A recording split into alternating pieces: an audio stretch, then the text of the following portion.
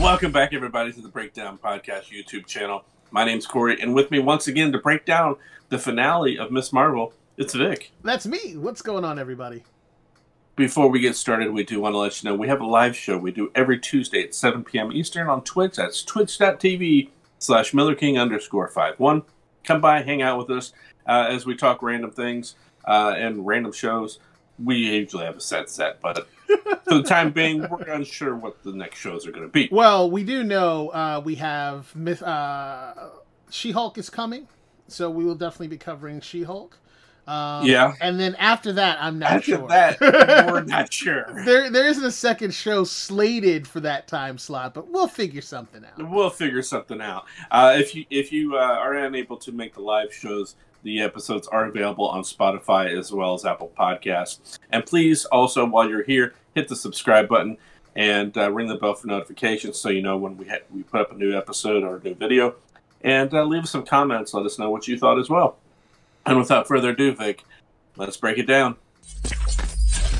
Episode 6 of Ms. Marvel. Ms. Marvel? Ms. Marvel.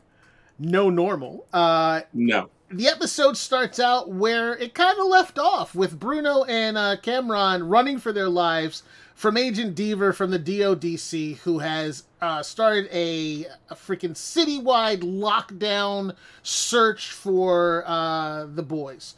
Cameron has just been given his powers, so he doesn't quite understand how to use them or what he's doing with them. And after the poor Circle Q, R.I.P. Circle Q, got destroyed, they went on the lam, and they're trying to figure out where to go. And they head straight for Nakia. She's like, what are you doing here? Why would you come here? Because they go to the mosque. And Nakia, for some reason, is at the mosque in the middle of the night. But she's like, why would you come here? This is the first place they're going to look for you. Like, obviously, you've been hanging out with the Muslims, so they're going to come straight here looking for you. And sure enough, the DODC heads straight for the mosque. And when they get there... Something I thought of while watching this scene, I was like, okay, she got elected to the board. I don't know exactly what it is. I can't call it board of directors, but she's only 16. I mean, does that even make any sense that a 16-year-old... I don't know. I don't know that much about the Muslim culture, but I mean, in general, I'm sure you can take on roles and responsibilities earlier in life as a female Muslim.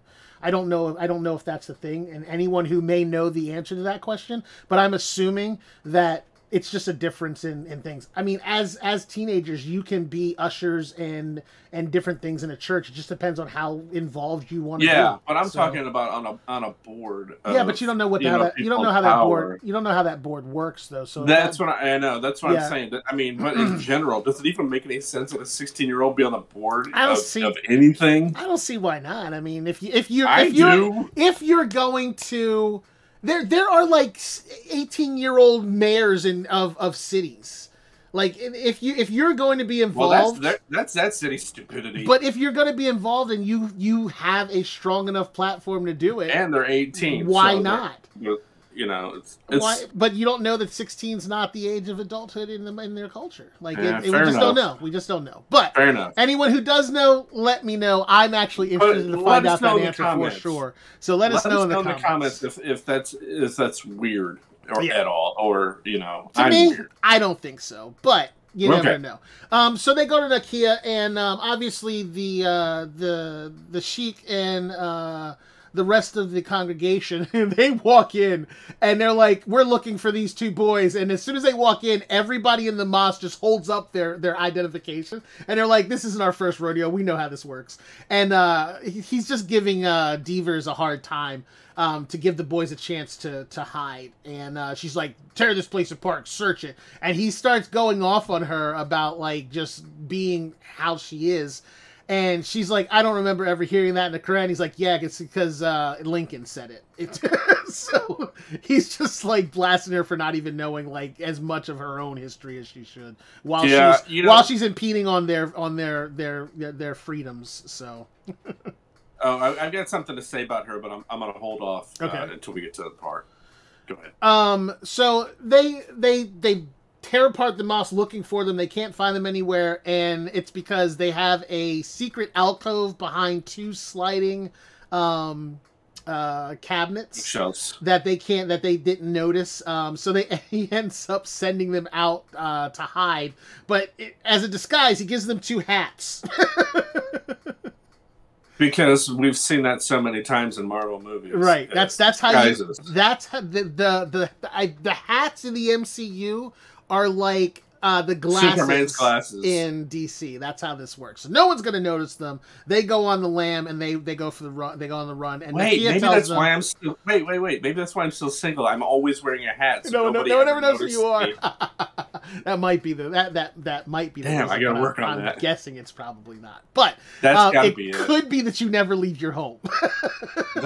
You don't put yourself out there. I mean, if you don't cast the line, you don't reel in the fish. That's just how this works. Which is a weird. Never mind. It contextually it is correct. But there we go. So Nakia's like, go to the school. I'll meet you there. And they're like, why the school? There's like, it's a Saturday. Nobody's going to think to look at the school. Just go. Now, keep in mind, it's daytime currently.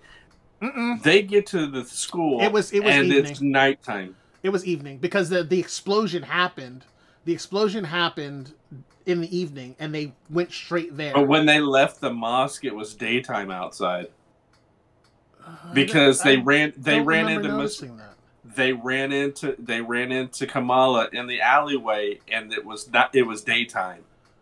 I didn't notice that. I'm gonna have to go back and look at it again, but I don't remember seeing that. This is the part in the video you can put that scene to show that I'm right. I feel like it was a lighting issue, not that it was night. That it was. My immediate response was, "Damn, how far away was the school that they walked all day like that?" They walked all night.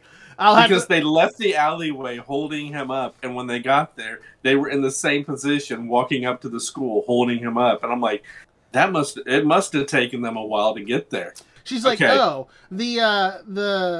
the stage has the best lighting in town, so I'm just working on my TikToks or whatever. And I'm like, is there no security in this school? Like, there's nobody, like, they're just these kids are literally breaking laws. Yeah. And nobody does it. If there's anything I remember about being in high school was if you tried to get in after hours, every single door was locked. Yes, every door. Even though you could, yeah, you really couldn't get in the windows either from outside because that would obviously be a security issue. All of the windows were like these, like at least in my school, all the windows were like those slot windows that just kind of open a little bit to let air flow in, but they never actually open. Right. And I get it. In the cities, these are much older schools. And I mean, especially in New York City, they're older schools. They do usually have standard windows, but still, it's New York City. There's security everywhere. There would be cameras and all kinds of stuff all over that school. Not to mention the fact, you gave an explanation of why she was there, which still doesn't make any sense. It's like she only does her TikToks, and this is why TikTok is bad. She only does them at the high school. That doesn't make any sense. She's saying that the light, because she's in the theater. She was in the theater. And she has the lights in the theater that she can control and all that fun stuff. So, I guess. It's like whenever she gets the urge to do a TikTok, she sneaks out of her house and then goes to the school and does it and then comes back. I mean... Doesn't make sense. It is what it is, but... Also, they gave an explanation. Stuff. They gave an explanation for her, but the brother was just like... the brother how did he even know? But he literally said, Mom and Dad sent me to come to look after you. And she's like, I'm a superhero. What are you going to do for me? But he literally says, he's like, I went to this high school too. I know how to break in here. So he literally said he broke into the school. He knew how to do it. So he's been following her this whole time? Dude, have you ever noticed every episode that he's in, he's literally wherever she is? That's what he does. He's been doing it the entire season. He's always around. Like when she was having lunch with Cameron, he just happened to be outside of the windows and saw her. Like when she was when she was messing around at the outside of the house, he just happened to be there. Like he's always around. He literally knows where and what she's doing at all times. And also at the beginning of the episode, just like with the mom, and they're like, "Oh," she's like, "I have something to tell you," and they're all sitting there. And she's like, "Okay, go ahead." And he's like, I'm Nightlight. And they're like, oh my gosh, really? What? They know everything that she's doing and everything that she does because the mom tells them everything. So I'm sure they figured out what it is, and more than likely they put one of those iPod tracker things in her outfit just to make sure. I can definitely see that mom. Yeah, we did leave that part out. We did leave that part out at the beginning of the episode. She does try to explain or try to say that, and everybody already knows. Yeah.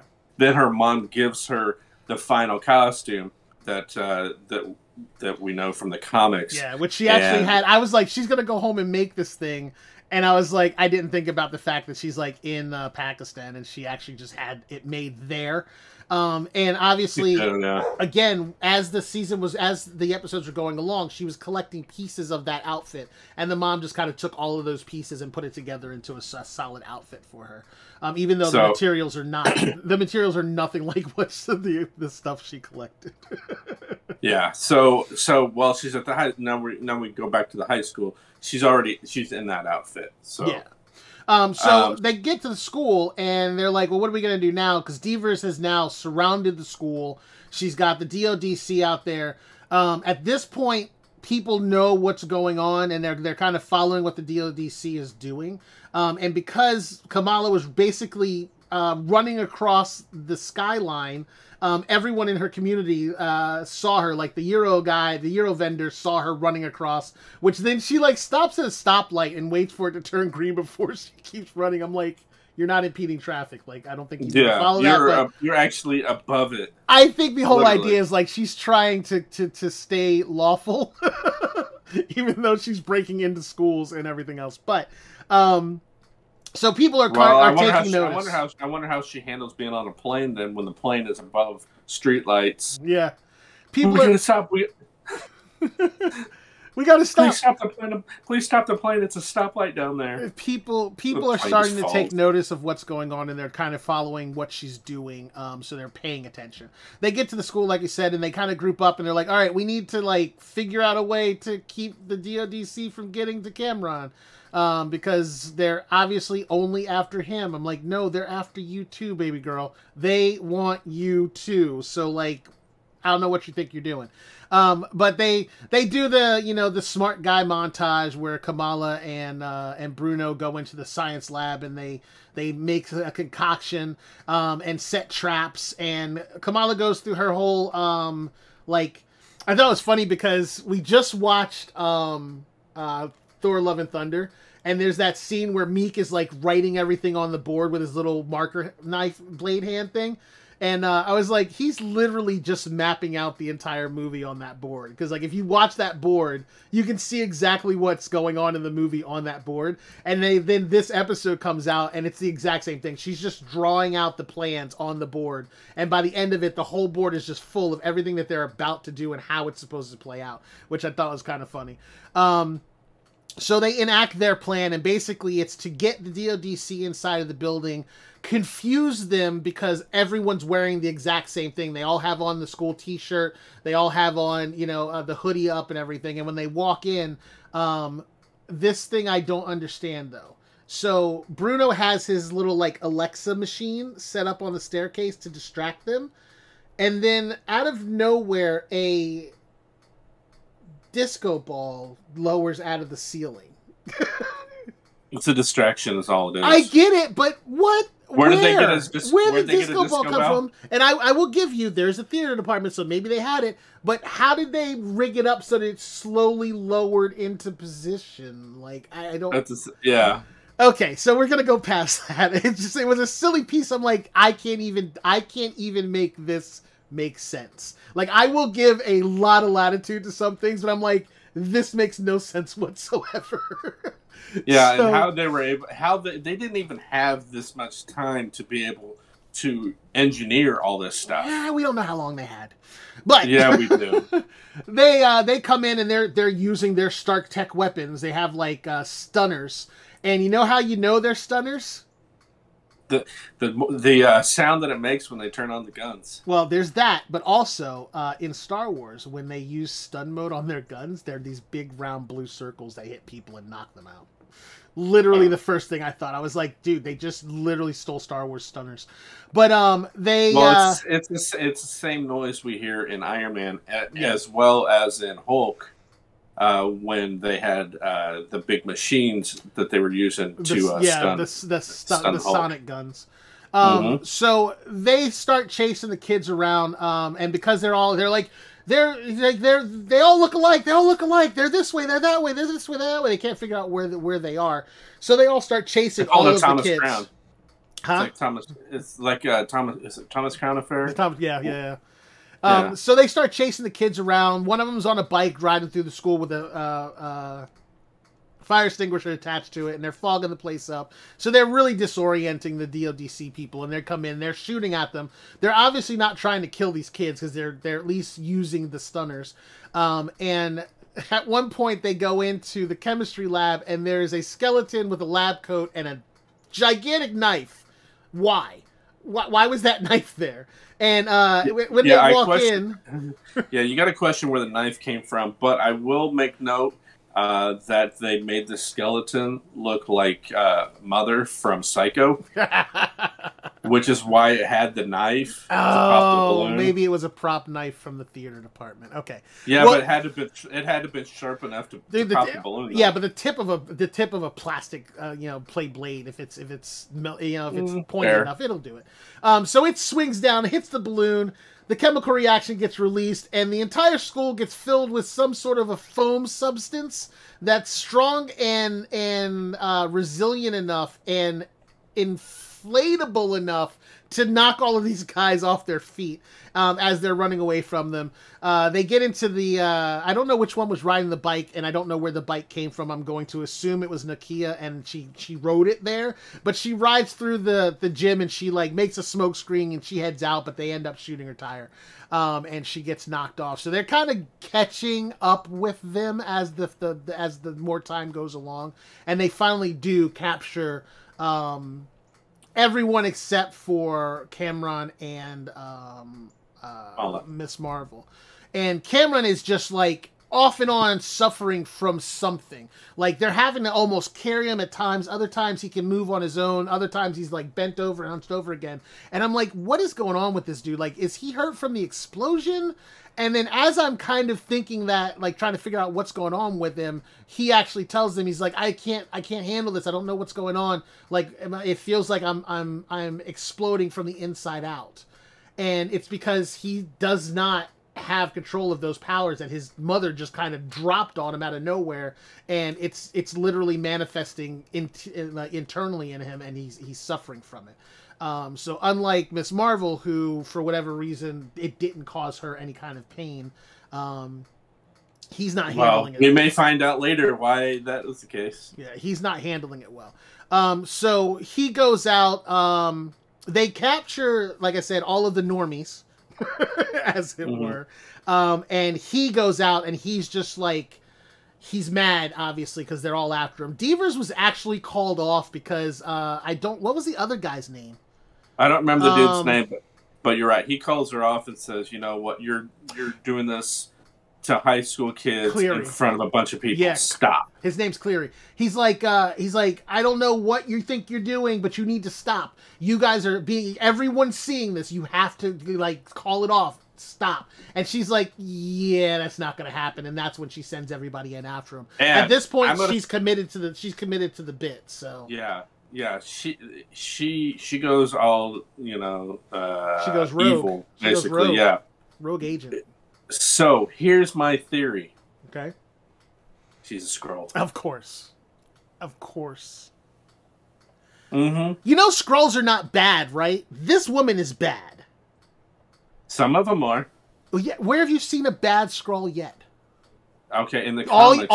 Yes, in the comics. But all you've seen in this incarnation of the Skrulls are Skrulls who are trying to save their own people and work with humans. Yes. Those are separate ones, though. Oh, okay. So this is the start of the bad Skrulls. Mm-hmm. Okay. Yes, because one of them actually in Captain Marvel was bad.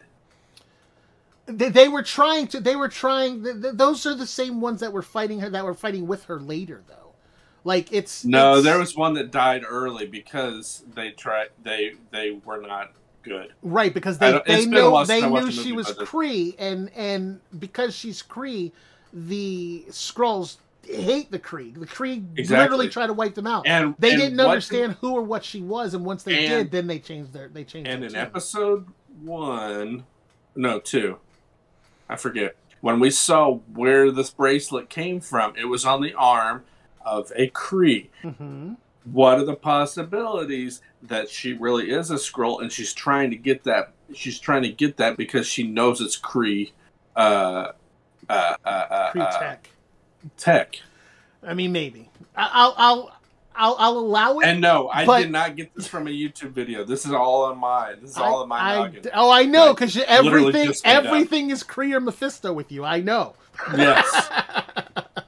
I understand, but I hadn't even this is the one time I didn't even question that this may have come from you know who.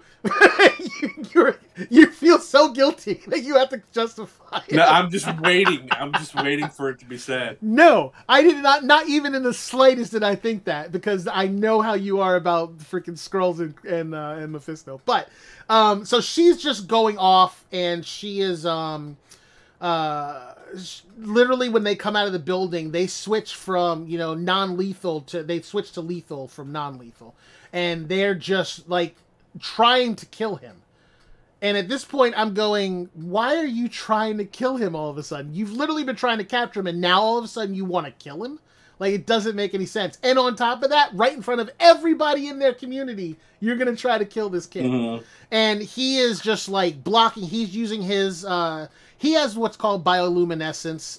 It's the same as hers, but it's different. And they made sure that you saw it was different, because his is like a golden color, where hers is always like a blue and white color.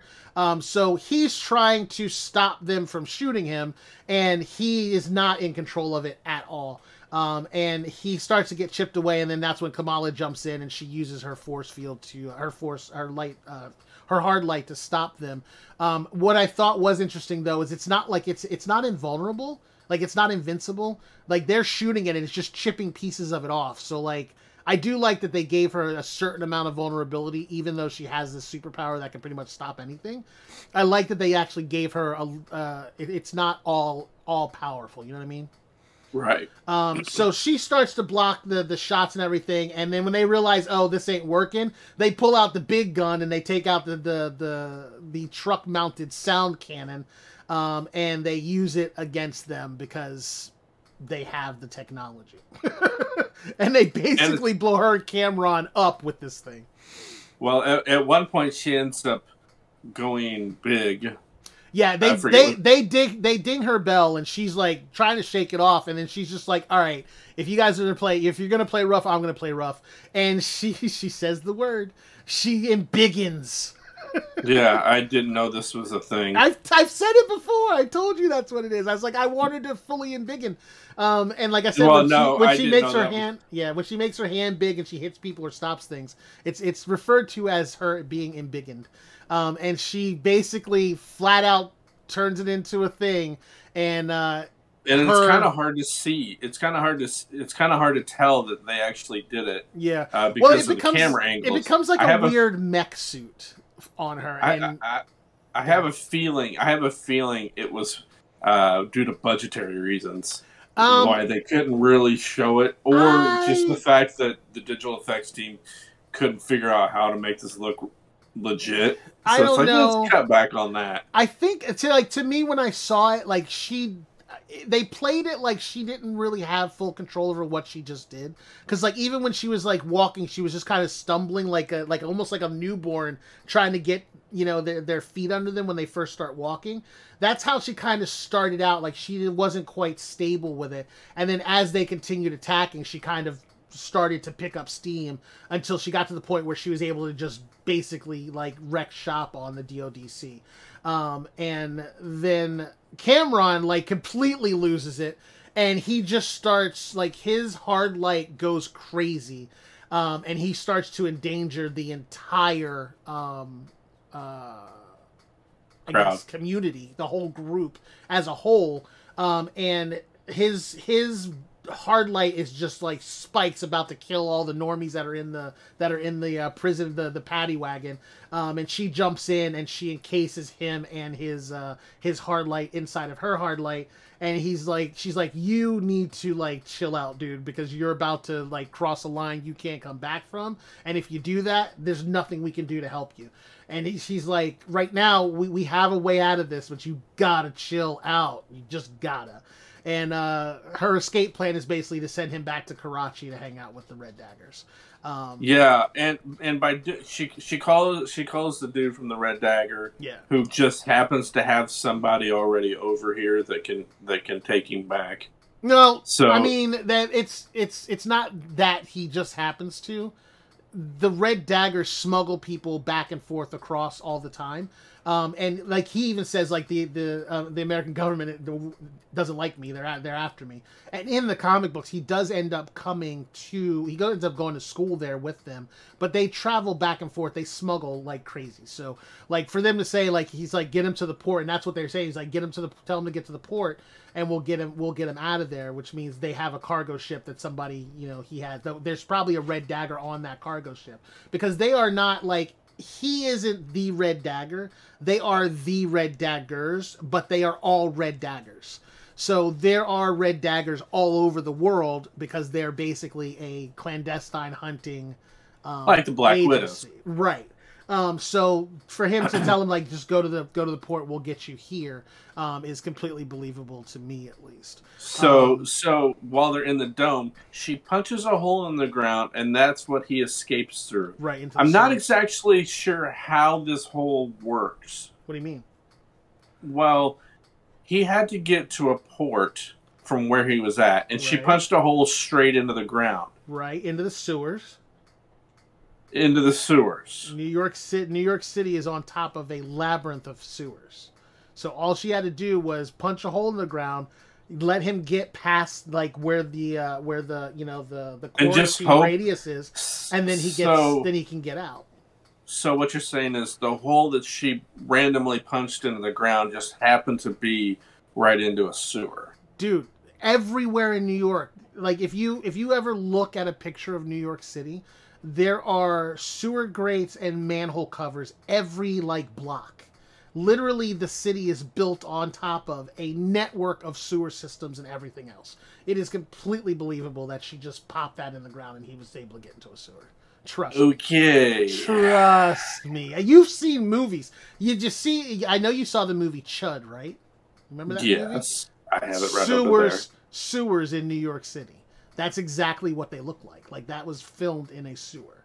Like that's what it is. So that's what she did. She got him into the sewer system.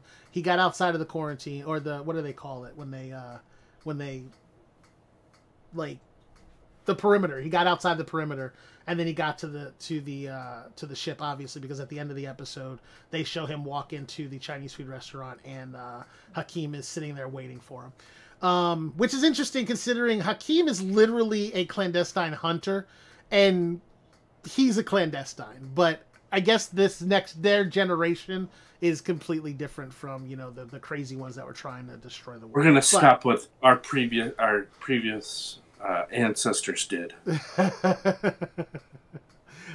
So basically, how they get out of trouble is Devers, who was supposed to have stopped this whole thing, calls in the cops to help like make the perimeter. And when all of this goes down and they see that the DODC is literally trying to kill these kids, the community turns on them, and so do the police. And when the DODC try to go in and get them, they're like, yeah, right. And then the rest of the community is like, I don't think so. And as this is all being like brought down, Cleary is like, you're done. Like, I don't know. I told you to stand down and you still went for it. You are done. Don't even like, and then she's like, all right, guys, we gotta go. And they just left. They just walked out of the group and everything was fine. So yeah, we'll see where that plays out. Obviously it's going to play out somewhere else, in another show or whatever. And I have a feeling, I don't think it's going to be a big piece, but I have a feeling that what just happened is going to come up in She-Hulk, because basically She-Hulk she's a defense attorney for supers. So at some point they're gonna like use case precedents or something, or like bring up the fact that all of this stuff happened because the DLDC is probably gonna go after. We know the DLDC is going to go after somebody in there, and when they do, she's probably gonna bring up this whole thing about Devers and her, her going rogue. So we'll probably see it again, probably there. So one of the cooler things is they did use social media to kind of pad and protect both Cameron and Miss Marvel, because they all basically went live, and they're like, you see what's going on here, and they're recording the whole thing, and they're like, yeah, this is what's happening, she's a good guy, yeah, she's trying to save people, this and that, and they go through the whole thing. We find out that stupid little kid that she saved is the one that's stealing everybody's shoes. Did you notice that? No, I didn't. Yeah, actually. He had everybody's shoes in the background of his. I started seeing social media like videos, and I tuned out. I zoned out. I should have known.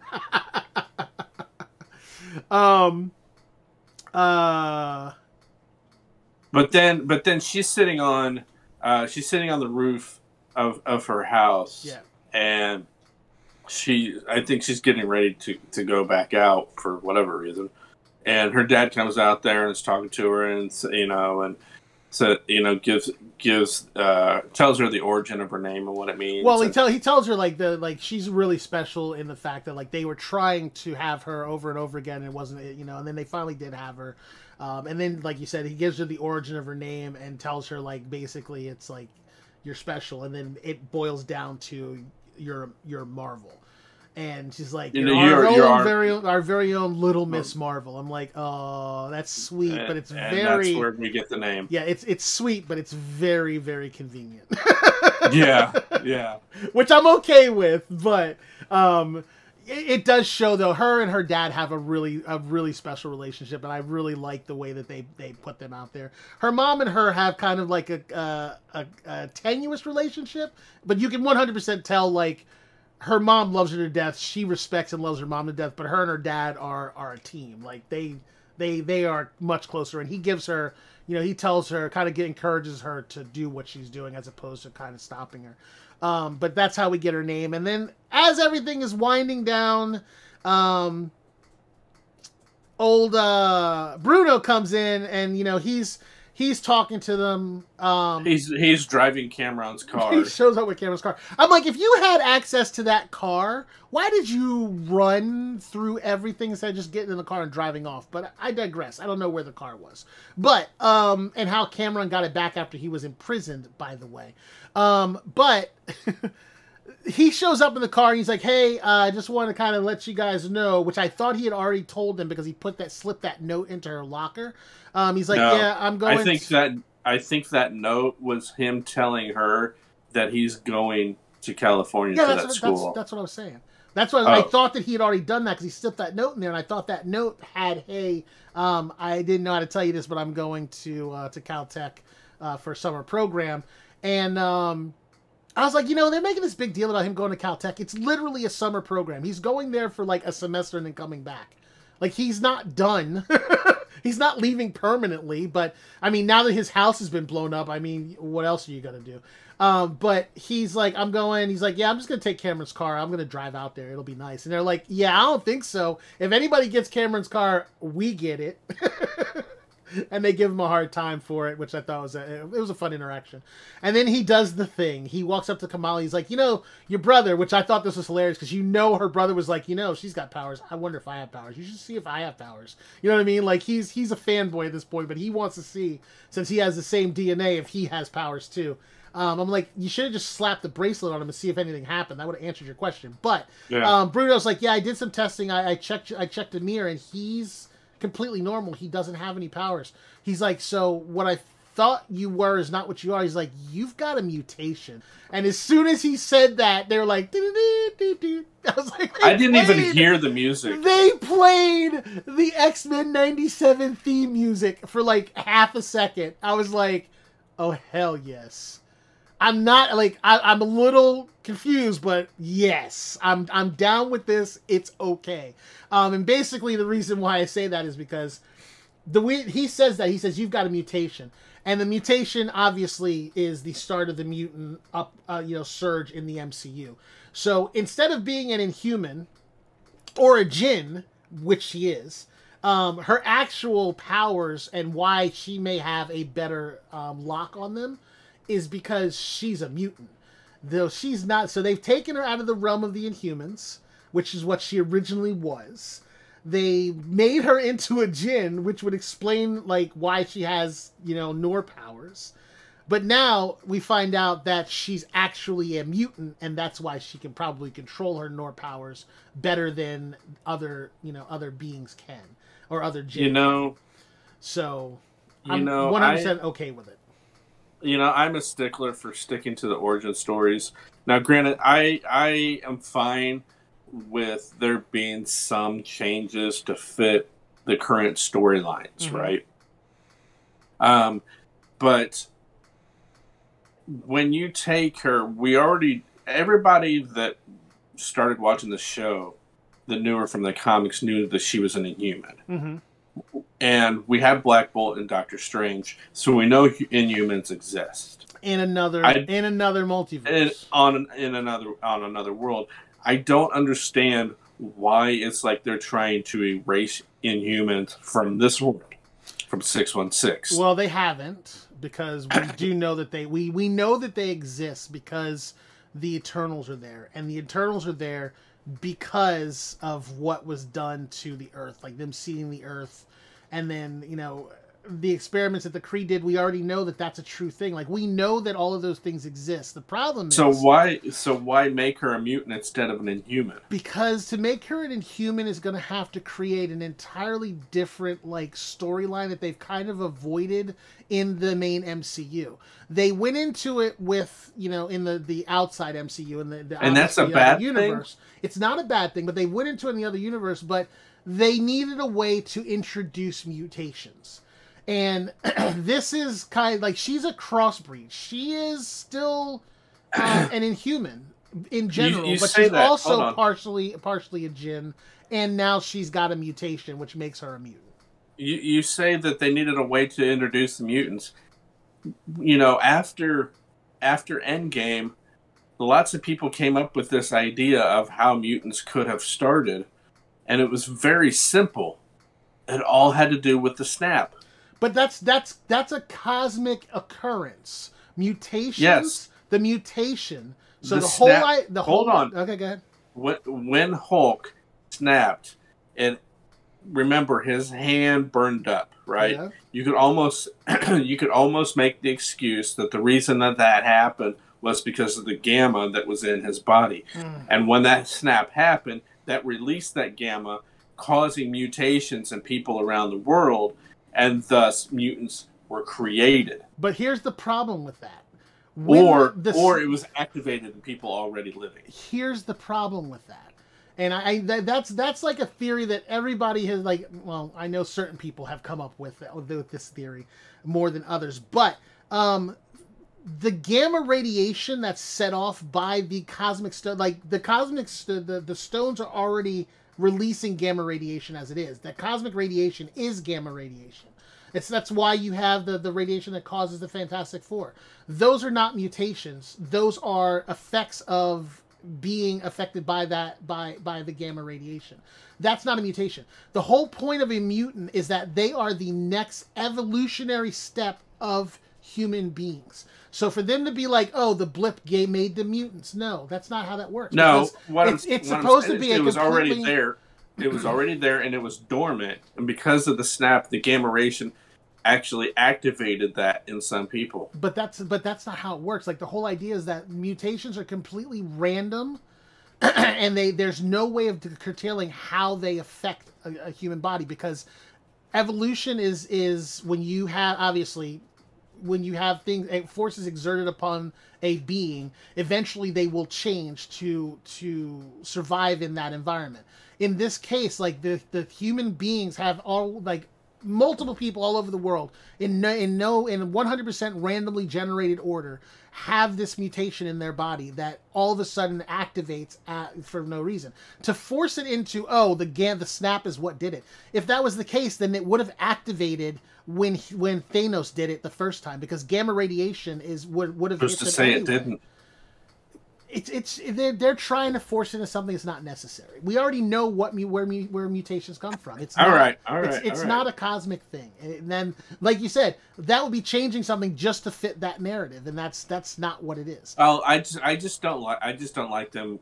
Basically just erasing the Inhuman part when it's very viable. You could have kept that there, especially when you introduce Black Bolt in Doctor Strange, and thus saying that he's in that universe puts to say he's not in this universe, and then reintroducing him later. And What's then to say Inhumans exist in this in 616? That's what I'm saying. You could start that path. What about Phase 5 of Marvel Phase 5? You could start to introduce those stories. What Inhuman story do you want to see introduced? I don't know enough about the Inhumans. Again, the only real story that you have is going to be the Inhumans. And they already know it's not going to work. So there's no reason to introduce something that's not going to work into the canon of the MCU and then try to force, again, you're going to try to force that narrative into the MCU when it's just not supported. It's much easier to just say, there's one character so far as an Inhuman that's been a positive addition to the MCU. And right now, that's her. Like Black Bolt being in there, obviously they ended him very quickly and very unceremoniously so that they didn't have to deal with the Inhuman aspect of things. So now with bringing her into as a mutation, and again, they just mentioned the word mutation, so we know that there are mutants in the world, but we still have other explanation as to who she is and what she is. Because they did show, that there are other existences and other ways of gaining powers. And in the Marvel universe, there are tons of ways of people gaining power. We already know that. So to just plant that seed and then moving forward have that seed grow into other mutants in the MCU, I think was the right way to do it. It was subtle. It was quick. It excited everybody except for you, apparently. Yeah. But now that it's there and now that seed has been planted, now they can start doing all of the other things that they want to do. But after that happens, Kamala's just like, all right, I'm tired. I'm done. I need to go home and take a nap. And her mom's like, have you done your homework? Like, oh my God, this kid cannot catch a break. And as she's laying there, her bracer starts just going crazy. It just starts lighting up and flashing. And she stands up to try to figure out what's going on with it. And she gets sucked through her bedroom closet door. Just like she did when it was stabbed and she went back into the past. She just got force pulled back into her closet, and when she stands up out of the closet, we get Carol Danvers, Captain Marvel, in what looked like, I thought it was her Captain Marvel outfit at first, but you were like, I don't think that's it. That's literally her. That's uniform. Not her uniform. And then I went back and looked at it. I was like, Corey is correct. I hate to say it, but that is definitely her future. Well, her contemporary Miss Marvel outfit.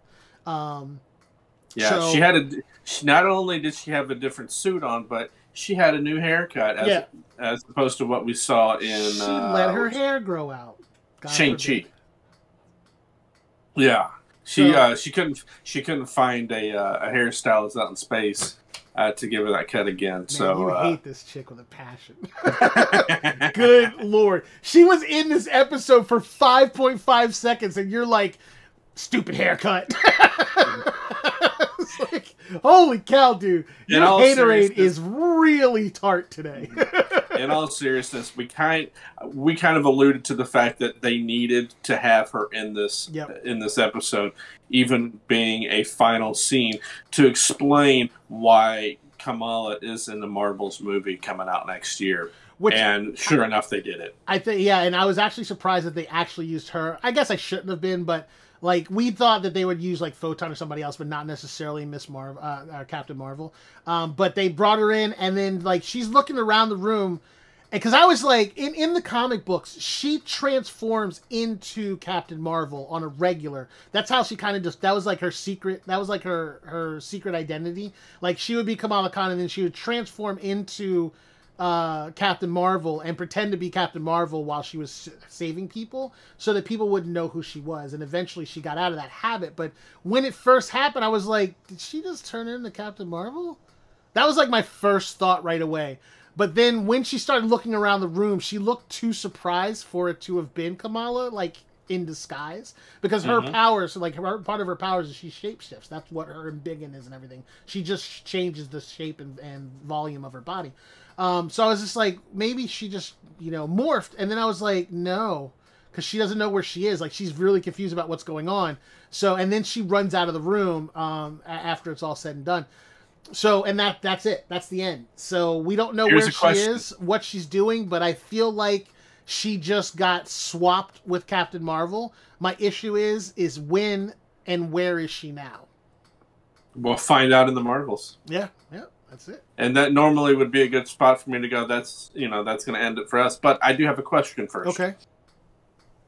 We know from the comics that Rogue took